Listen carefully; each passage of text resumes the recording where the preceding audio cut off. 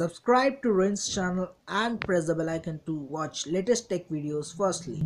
What's going on guys, this is Rohin, you're watching All About Tech, and in this video I'm going to show you that how to record a screen in a landscape mode, because sometimes you need to face a problem that the screen was not recording exactly as you want in a landscape mode, may it becomes short.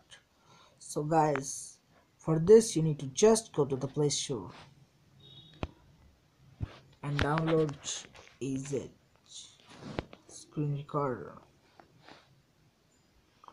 Here you can see guys, this is the app basically. After downloading it and after opening it, you need to just go to the settings. Sorry, my phone was getting paused. And guys, here you can see the orientation settings. It was in the auto actually, so you need to just put it on landscape, so the phone will be behaving completely.